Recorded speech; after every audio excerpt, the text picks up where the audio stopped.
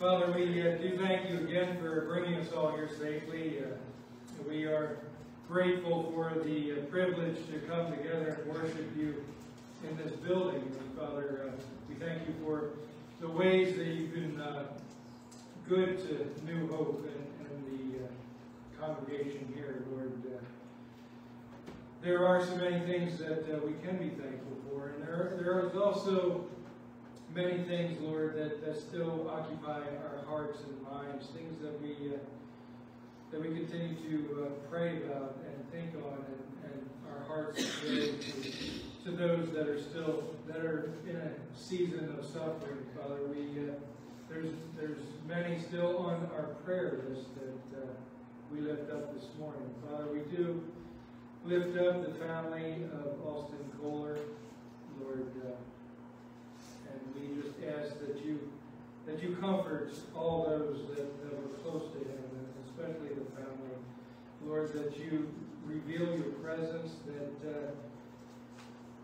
and that you work through others to reveal your presence and your comfort and your love, Father. And if there's any way that we can be reaching out and your hands and feet in this situation, Father, move us in that direction.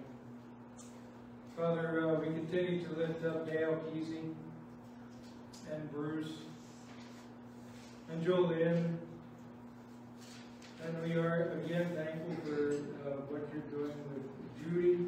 We're thankful again that she's able to worship with us here this morning. Father, we do lift up Miles and we just ask for you to work within this young boy with the issues that he has. Father, we ask for your intervention here. And Father, we continue to lift up Patsy Kern as she is now home and recovering. And Lord, we just ask that this cold isn't too severe, because she is dealing with so much already, Father. We ask for healing and comfort and just a restoration within her neck and throat and all of that, Lord.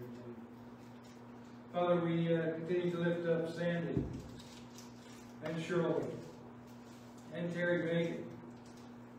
Father, all these are still in need of just some comfort, some relief from pain and discomfort at times. Father, we know that you can heal if it be your will. And Lord, we also know that many times we are going through these things, we have to go through these things, but you are right with us. And we just ask that your presence be known in every instance in all of these situations, Father.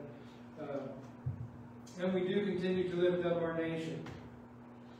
Lord, with the election cycle just coming right around the corner, we will be bombarded with so many things. Lord, help us to just continue to seek the truth and find the truth amongst the falsehoods. And Lord, may we be fully founded always on your word, which is all true. And Father, we are here to worship. We're here to bow down, even if it's just metaphorically, Lord. We're here to lay ourselves before you. Father, may our minds be ready for that. May our hearts be ready for that.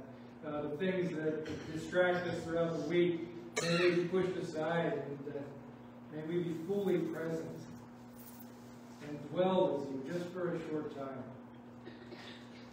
Father, help us to be still and know that you are God. Help us to be here, right now. Father, we come together now as one body, with one voice, saying the prayer that Jesus taught his disciples. Our Father, who art in heaven, hallowed be thy name.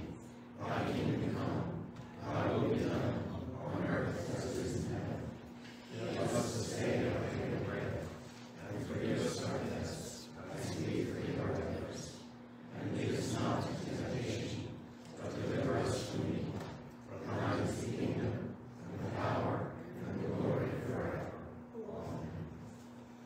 Amen. our call to worship this morning is from 1 Chronicles. Let the heavens be glad and the earth rejoice.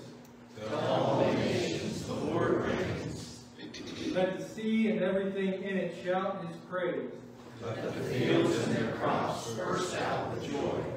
Let the trees of the forest sing for joy before the Lord. For he is coming to judge the earth. Give thanks to the Lord, for he is good. His faithful love endures forever. Let's sing our first hymn this morning. Now thank we all our God. Number 9. Sing our hymn.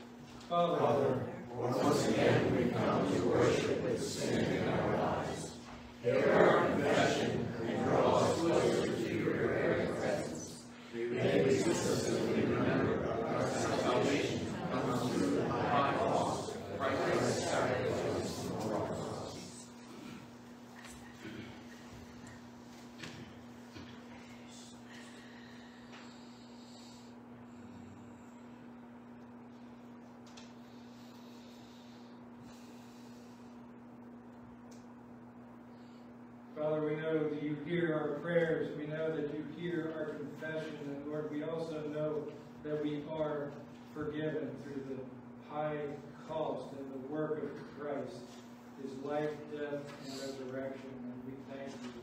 In Jesus' name we pray. John wrote that if we confess our sins to him, he is faithful and just to forgive us our sins and to cleanse us from all wickedness.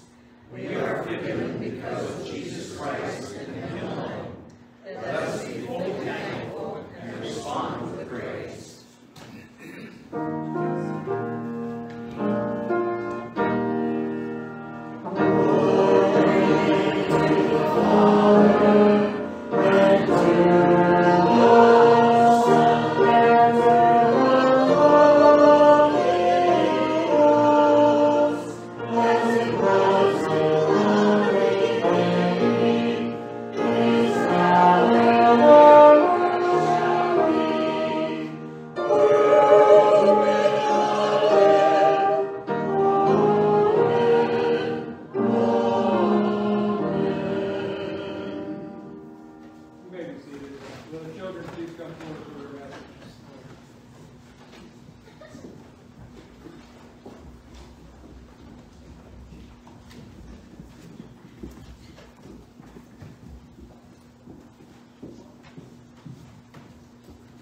Good morning.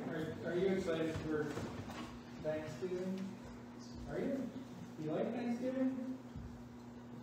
What do you like about it? Happy. You have what? Happy. Food and a turkey. Yeah. That would be good. Any other things you like about it? Yeah. We get together with family. Yeah, you get together with family. You talk and play and have all kinds of fun. Hopefully it's still kind of nice so we can go outside, right? But I wanted to ask you a question, or kind of talk to you about something. When you get older, I know you probably still have like birthday parties and things like that, right? But when you get older and you have like a party for you, what you do sometimes after the party is you send out a thank you letter or a thank you note. Have you ever seen one of them or heard about that sort of thing? Yeah? Yeah? It's kind of thanking somebody for something they did or something they gave you, which is nice, right? They give you gifts. And as we get older, it's nice to kind of thank people, send a card or a letter in the mail. But with Thanksgiving coming, and with Jesus gave us a pretty good gift, right? Do you guys talk about what you're thankful for around Thanksgiving? What's some things that you're thankful for? Yeah. What did you say? Earth. Okay. Yeah, but I mean, without it, we just gotta be floating around, right? Yeah. What? Tractors? Okay. Tractors. Do you have anything? No? I'm sure you're thankful for something. But I'm going to read for you from, I think it's 2nd Chronicles. No, it's 1st Chronicles, chapter 16. Now, David had just, they're celebrating and they're worshiping. And they're worshiping and celebrating because they had just brought the Ark of the Covenant that had the 10 Commandments and the staff. It was the thing that had the very presence of God. They were able to bring it back and put it into the tent where it belonged, in the tabernacle. And they were celebrating. So David is responding with what is called, or known as the Song of Thanks. And the first 2 verses of this, which was 1st Chronicles 16, 8, 9, it says, "Oh, give thanks to the Lord, call upon his name, make known his deeds among the peoples, sing to him, sing praises to him, tell of all his wondrous works." God does do wondrous things, doesn't he? What's the best gift that we can be thankful for? the Sunday school answer. It's the church answer.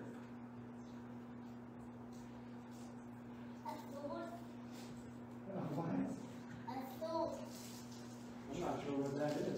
Our church. Our church. Yeah, we can be thankful for that. Yeah. God. Yeah, God and His Son, Jesus, and what He did, right?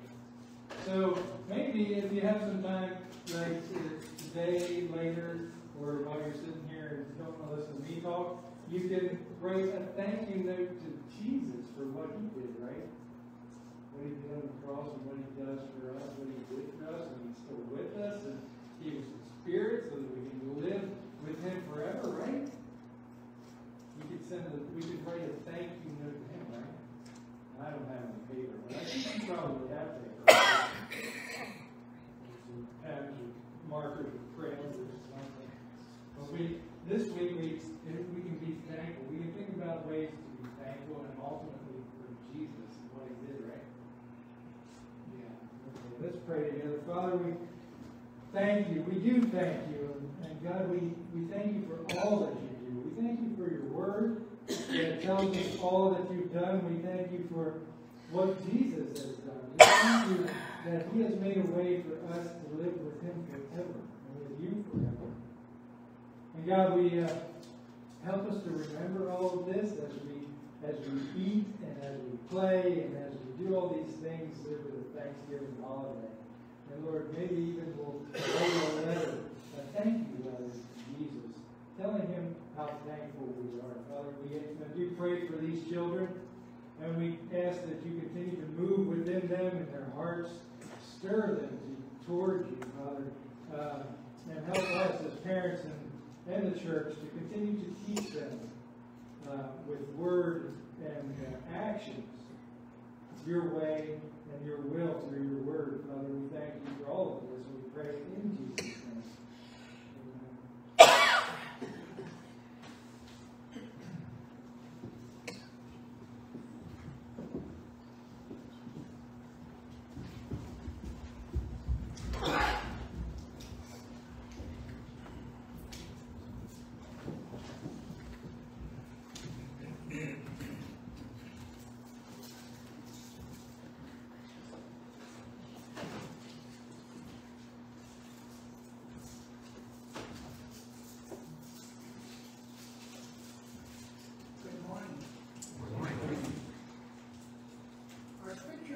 For this morning comes from Ephesians 1, verses 11 through 14.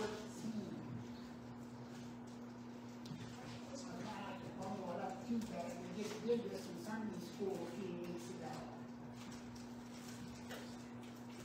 In Him we were also chosen, having been predestined according to the plan of Him who works out everything in conformity with the purpose of His will, in order that we, who were the first to put our hope in Christ, might be for the praise of His glory. And you also were included in Christ when you heard the message of truth, the gospel of your salvation. When you believed, you were marked with Him in a seal, the promised Holy Spirit, who is a deposit guaranteeing our inheritance until the redemption of those who are God's possession, to the praise of His glory. Here ends the reading for today.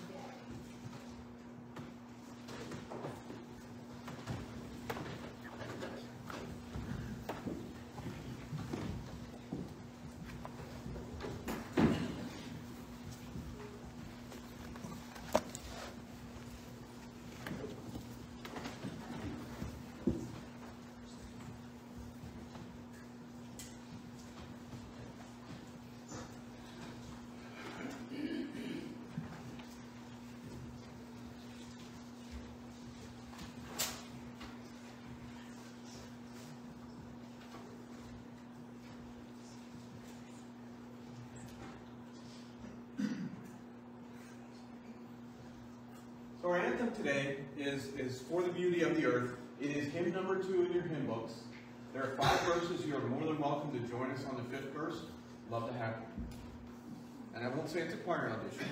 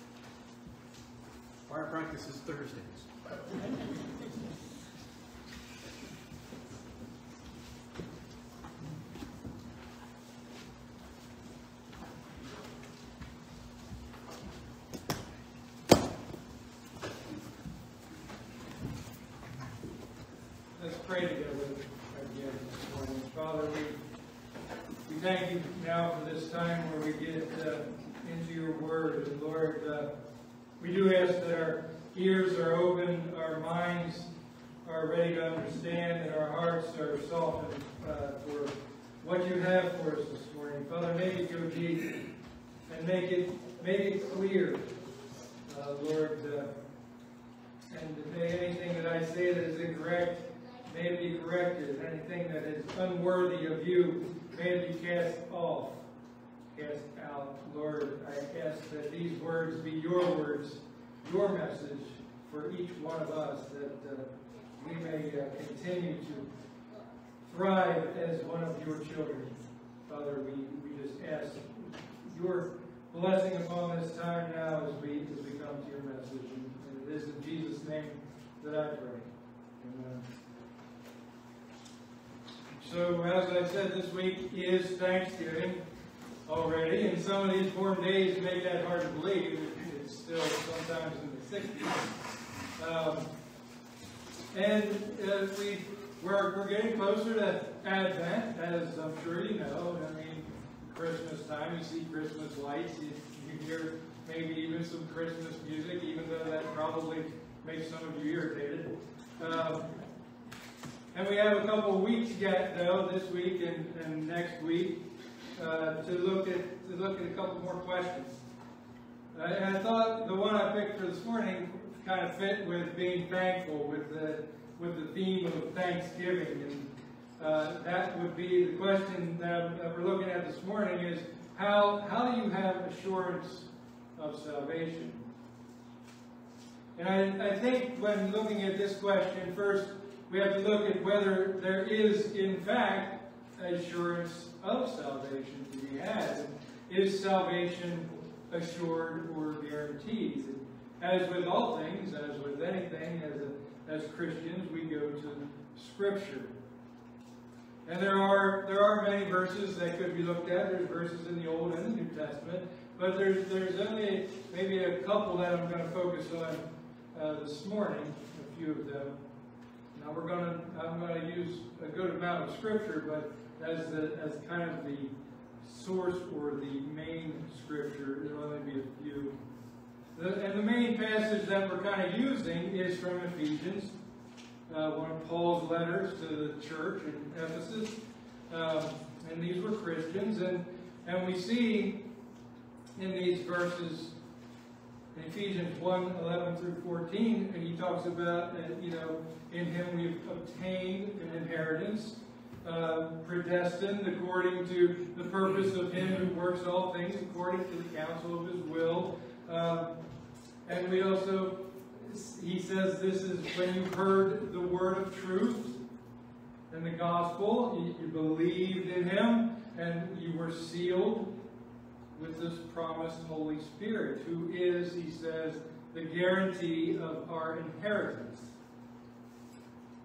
And if we look at this passage, we see that those of us that are in Christ have obtained an inheritance. And this was given to us through Jesus and his work of complete obedience to God's will. And this came through hearing God's word and believing in Christ as our Lord and Savior. And this resulted then with the Spirit, this sealing of this inheritance by the indwelling Spirit. The Spirit is what seals it. The Holy Spirit came to dwell within all who believe, and he seals them here. And this is from the context in that culture where there would be a seal on royal documents. They would have like a wax seal, and there would be a ring that would make a mark on that seal for identifying who exactly authorized or was the one sending this, that sealed this letter. And this is what the early church would have thought about when Paul is using this term. And then Paul says that the Spirit is the guarantee of the inheritance. And this guarantee, or what we could also call a down payment or deposit, it is something that holds the position. It holds it. We do this all the time. When something is to be saved for later use or ownership, we put a deposit or a down payment on it. And those of us that own homes place a down payment on them as part of becoming owners of it, hopefully, eventually. And that is what the Holy Spirit does with those that are believers. Paul wrote the same idea in his letters to the Corinthians. In 2 Corinthians 1:21 to 22, he talks about all the promises of God.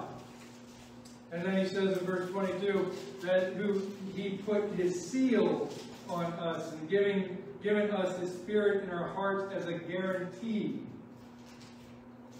And if we sit with that for a minute, this gives us our assurance. And some might say, what if the full payment isn't paid to bring us into the salvation at the end of our life? What if that doesn't come to fruition? What if it's not taken all the way? And that would be a good question if we're talking about human economy. But this is God's economy and that we're dealing with. And you see, the Holy Spirit is the promise from God, and he doesn't take back any promises.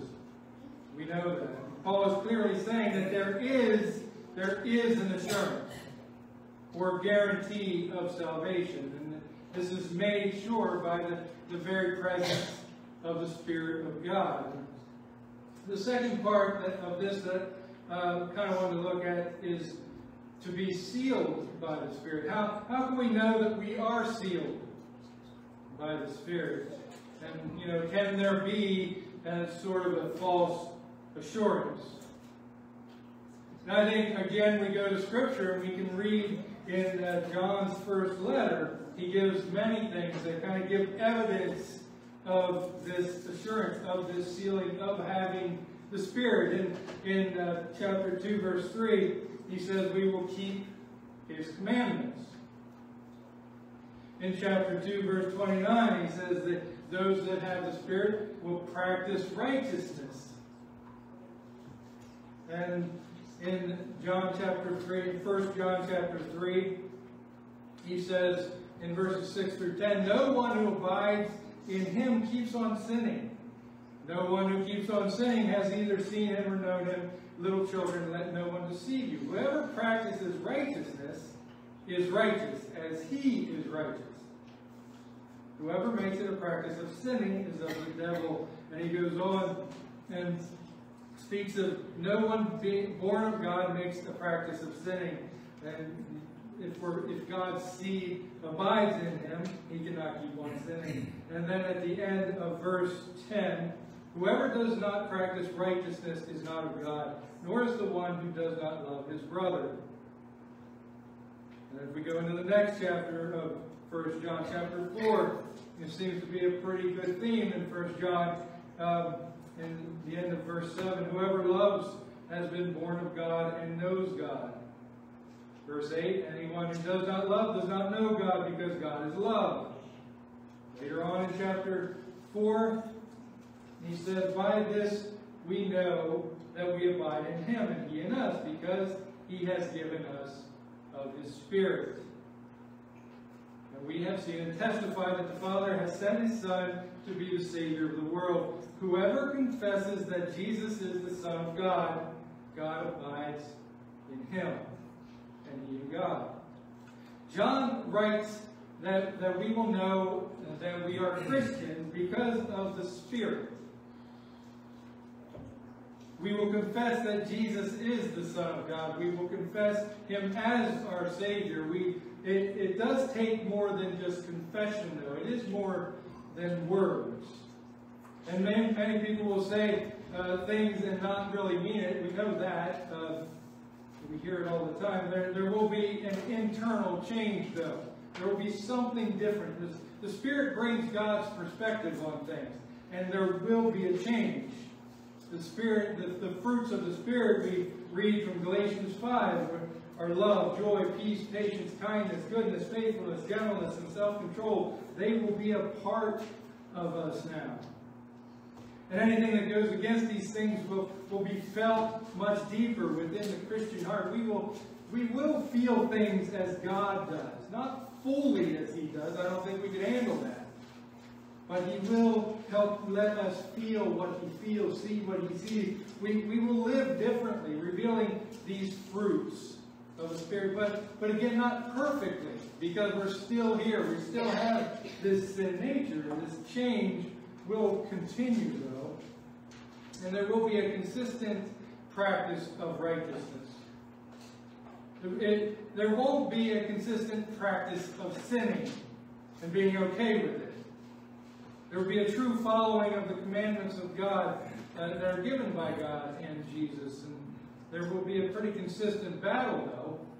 And we talked about this in Sunday school, that there is still this battle that goes on. And there are still times where I go against God, where I fall into sin once again, and I even go into it knowing very well that there is nothing that satisfies or fulfills within it. It's just the temporary satisfaction or gratification. And it's so empty, and I know this, and yet there's still, it's so stupid, God. And there's still this draw because of this sin nature that battles the Spirit within us, that we won't be perfect in this. We desire God's rule, but we also want to serve ourselves. We deserve a break today, right? You rule. The fruit won't always be fully outwardly evident. Sometimes this can cause us to get down and even move away from God and His truths, and to kind of wallow in our misery and kind of look at ourselves as worthless. And we see what we do, and it looks like at times that the very little evidence of the Spirit being there, of living within us. Now there can be a false assurance that comes from faulty thinking, though. We can think that because we do all the right things, that we are secure, that we have this assurance that we are fully saved. And that's really a works-based security, and that is faulty. And there's one person that gives this illustration. I think I got this from Our Daily Bread on .org, so online on the website. Okay, she gives this illustration. 4 people, a pilot, a professor, a pastor, and a hiker, were flying a small plane when the engines died. The pilot said there are only 3 parachutes. Since this is my plane, I'm taking one of them. He put it on and jumped out. The professor said, I'm brilliant, and the world needs me, so I'm taking the parachute. And he jumped out. Then the pastor told the hiker, I don't want to be selfish, so you take the last parachute. The hiker replied, there are still 2 left, so we can each have one. The professor jumped out with my backpack instead of the parachute. So the professor thought he would land safely. His assurance was based on faulty thinking. And some people, she goes on to write, some people have an assurance of salvation based on faulty thinking. They believe that the church attendance, baptism, or just being good will gain them approval from God. But our thinking is faulty if it isn't based on what God says in His Word, where he talks about, God says that all have sinned and that we are all His enemies. But through the death and resurrection of His Son, we can be made right with God. And faith in what Christ has done, we can have peace with God and the assurance of this eternal life in heaven. Now, getting back to what John writes in his first letter, epistle, if you were to call it that, in chapter 4, verses 16 through 18. He talks about God. He said, God is love. And whoever abides in love abides in God, and God abides in him. By this is love perfected with us, so that we may have confidence for the day of judgment. Because as He is, so also are we in this world. And then he talks about there is no fear in love, but perfect love casts out fear. John speaks of a confidence in the day of judgment. There is judgment coming, but being assured of our salvation, we will have this confidence.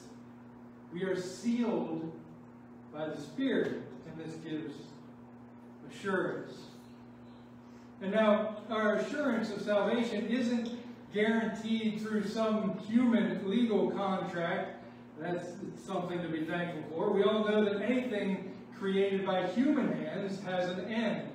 And it can just fizzle and not be worth anything. Our guarantee is sealed by you could say, the signet ring of the one and only King of Kings. The seal of the royal documents had the ring of the king pressed into it, which would reveal which king it belonged to. And R.C. Sproul, in his book talking about Reformed theology, he writes that the Spirit acts like the signet ring of God. He makes what he calls an indelible mark, and that really just means permanent. It can't be removed. Mark on our souls, indicating His ownership of us. And the indwelling Spirit sealing us shows this ownership. And these seals on these royal documents were also to prevent invasion. You weren't to break this seal and get in. It was to prevent anyone else from getting into this document. And Sproul also writes Just as the tomb of Christ was sealed to prevent desecration by thieves and robbers, so we are sealed to prevent the evil one from snatching us from the arms of Christ. So how can we really know that we have this assurance? We know we have assurance that comes by the Spirit through the Spirit's own revelation founded upon God's Word. It's the Spirit that reveals it to us. J.I. Packer, in his book, Knowing God, writes, "The source of assurance is the work of the Spirit, convincing us that we are God's children and that the saving love and promises of God apply directly to us." So the assurance comes through the Spirit revealing it to us. It is a part of our identity. This identity is what we is who we are, or what we are when we are one of His children. Packer writes about how this relates to our understanding of ourselves, and that is really something that I've found really genuinely fruitful. It's not nice and pretty, and it doesn't feel good at times, but to dig into ourselves and why we are the way we are, and what has brought us to be who we are in many ways. He gives some of these questions to ask, and he writes, "Do I, as a Christian, understand myself? Do I know my real identity, my own destiny, my own real destiny?" And he then gives answers that he says should be repeated, like morning, night, and when we have a minute, waiting for the bus, or whatever. He says any free moment, these truths from Scripture that we should repeat and get them into us so that we believe it, and saying, I am a child of God. God is my Father. Heaven is my home. Every day is one day nearer. My Savior is my brother. Every Christian is my brother too. Repeating these things again and again. That is our identity. We are His as Christians, and that's it. And it's not based on what we do or anything that we can do, but whose we are. Our prayer should be this morning that every single person within the sound of my voice has this assurance that comes by the Spirit through faith in Christ. And having this assurance is something that I think appropriately fits with Thanksgiving, the holiday coming this week. We have so much to be thankful for. And one practice that our family does, we go around the table and we say, I think at least one, maybe two things that we are thankful for. Each person does it. From young to old, you don't get out whether you're old or young. And we express thankfulness for family and for health and for blessing of finances and friends. And these are all really good things. They are. These are good things. But what if all these things would be taken away? Would we still be thankful? And it would be hard. And I'm going to read something that I found, and it's titled, "Thank God for What We Cannot Lose." When we express our gratitude to God, it's easy to emphasize material prosperity and the qualities of life that are wonderful to have, but easy to lose. Good health is a great blessing, but it could be gone tomorrow. And into the most loving families and friendships, death intrudes when we least expect it. Our tables may be loaded with food today, but we could be out of work tomorrow and wondering about our next meal. How about taking a new approach to giving thanks on this Thanksgiving? Instead of focusing on the traditional areas of food, family, friends, let's thank God for what we cannot lose. Romans 8:35-39 is a great place to begin. After considering the difficulties and calamities that can strip away the externals from our lives, Paul concluded that none of them shall be able to separate us from the love of God which is in Christ Jesus our Lord. God's love is unfailing, unceasing, unchanging, and unconquerable. And they go on to write, Heavenly Father, if we have to be away from home and family today, if we are frail in body or spirit, if there is any empty place in our heart, if we have nothing to eat, we still give thanks for you, for your love in Christ, because no person or problem can take your love away. And I was debating on whether or not I was going to share this, but I think I will. I've had meetings with a spiritual director, and it's usually monthly, what has been. But I just met with him this past week, and usually when I meet with any of the spiritual director or a mentor or someone, they'll ask me how I'm doing.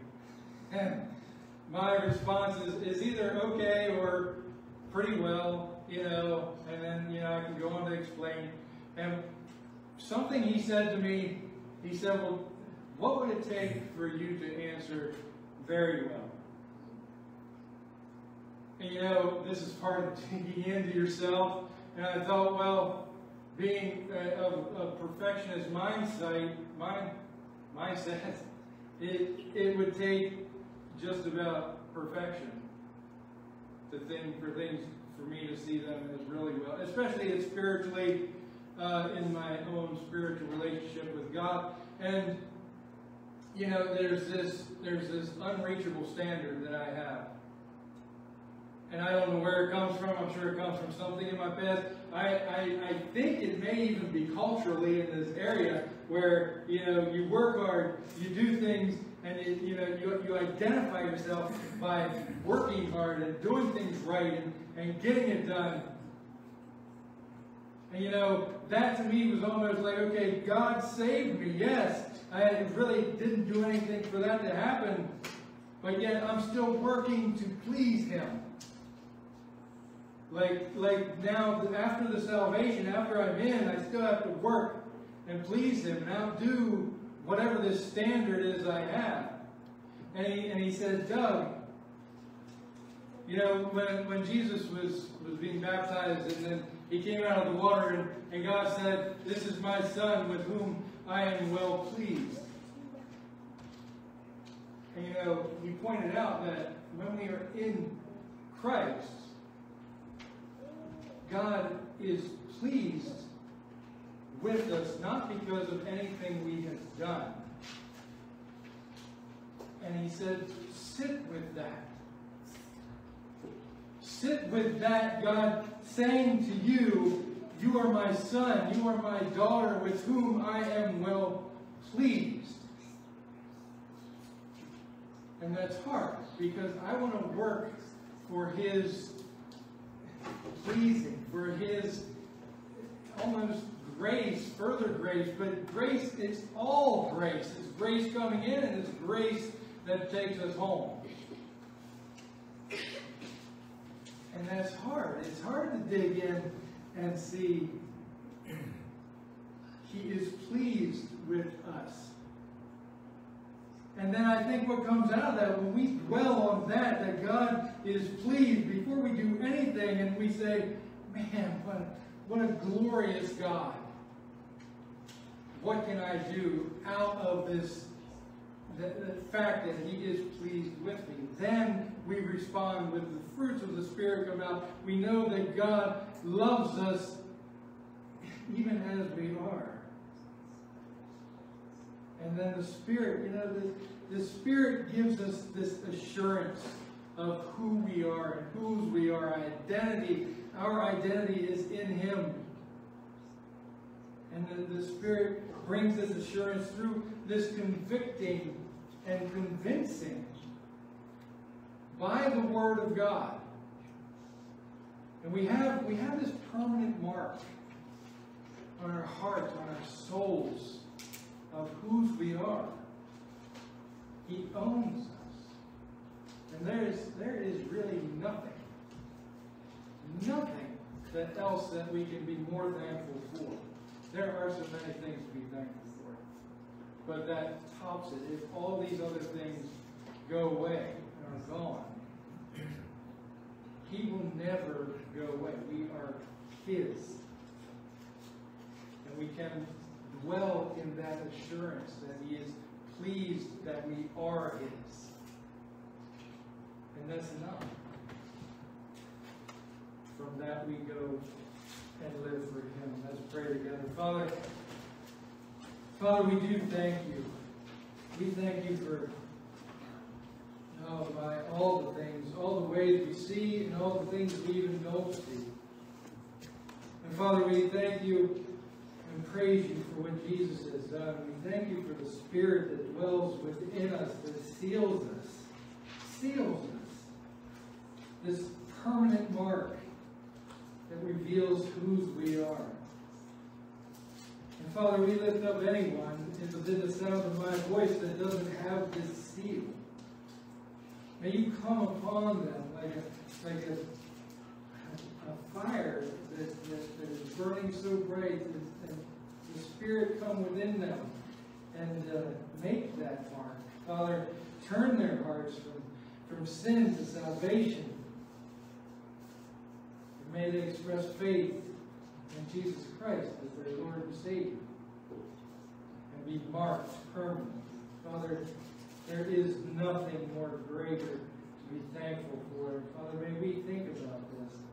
May we think about being Your child. May we be thankful. May we express that. May it be shining from our very faces. Father, we thank You for all of this, and we pray in Jesus' name.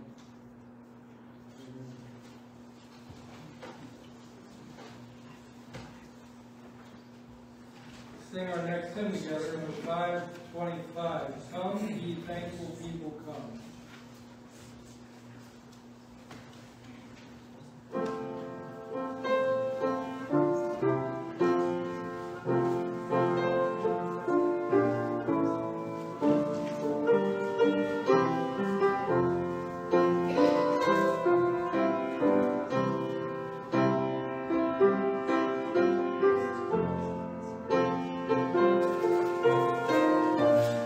Come,